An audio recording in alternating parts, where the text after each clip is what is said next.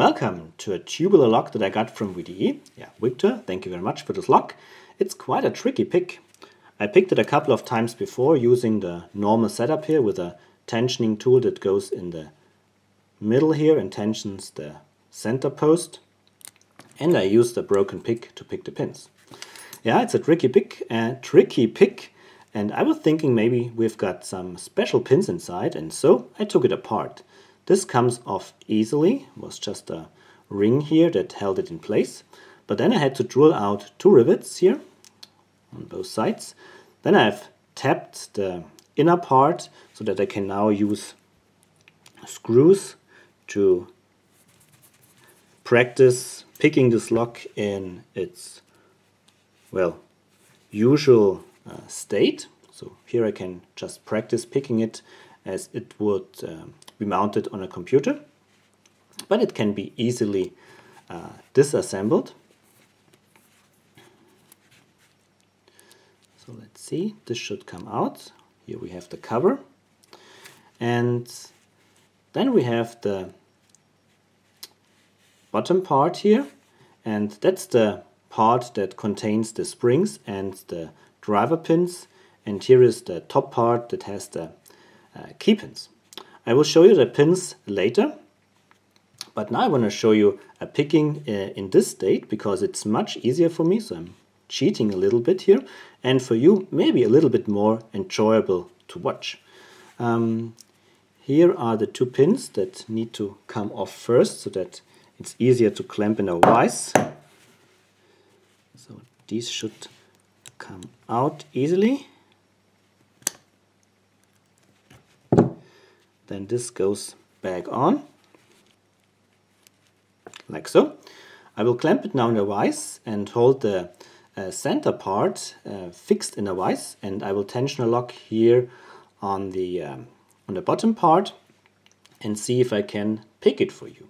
So here is my picking setup. I've put back the 2 screws in the very bottom part, and when I use these 2 screws as tensioner, I can tension the Bible, so to speak, with the drivers and the springs in it, and the top part, which is connected to the stamp here at the bottom, will be stationary. I will clamp this here in the vise. Okay, let's try that. So finally I found a good setup here with my camera and the lights. I'll tension the lock here with the 2 screws, turning the back part to the left, and pick the pins with this broken pick. So let's see. Springy, springy, binding. Got it. Springy. That's binding. Springy now. Springy, springy. Okay, first time around, not open. Springy, springy, springy. That was binding, now it's springy, that's springy. Springy.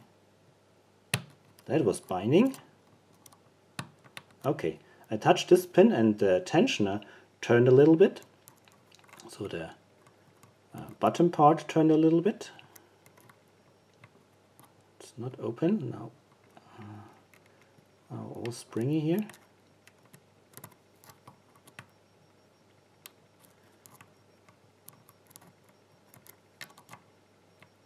That was binding.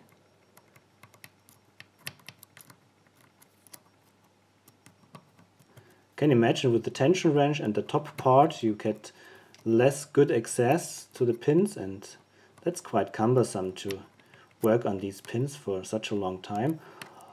Also holding this with one hand while the laptop is on the lock, it's really not easy to pick in the field.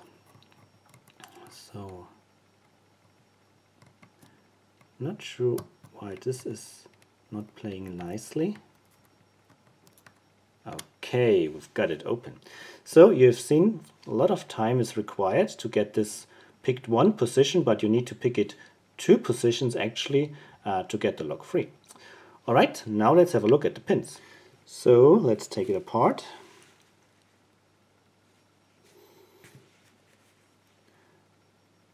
Okay, so we have now right hand side the Bible with the drivers and the springs, and left hand side the top part with the key pins.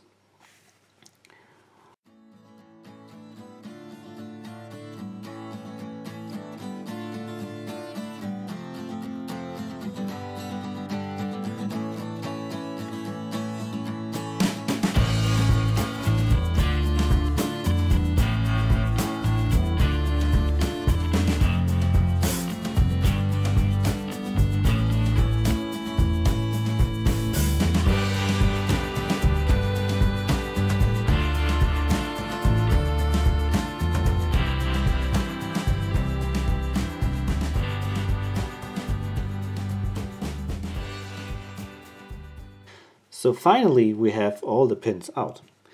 The key pins are just normal, so they are straight at the end, nothing special to it, but the drivers are interesting. We can see the end has a little peak or little thinner pin to it to hold the spring, as you can see from this one here. But the end of the pin that goes to the shear line is tapered. This explains why you have to pick one pin multiple times, and it also explains why you get some movement on the plug until it finally opens. You can nicely see the taper. So first time it's at this position where my needle points to, where the lock gets the first turn on the plug, and then finally when it reaches the shear line it opens. But this takes some time, as you have seen. So they all look like this.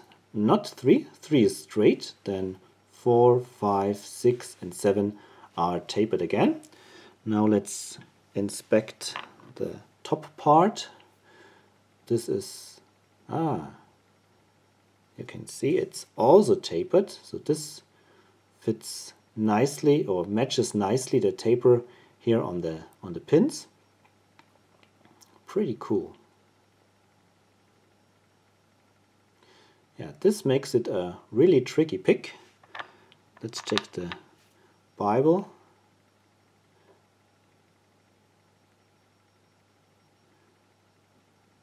A little bit of enlargement here, but nothing too serious. Yeah, that's how Kensington makes this lock a tricky pick. And if you imagine to hold it, hold the laptop in one hand, tension lock with this usual tension wrench here, and with a reduced access to the pins by having this top part, it's quite some time consuming to get this lock picked open and to free the laptop. So I'm pretty impressed with this lock. Alright, so thank you very much for watching. Thanks to VDE for sending this wonderful lock to me. And until we meet again, happy picking and bye bye!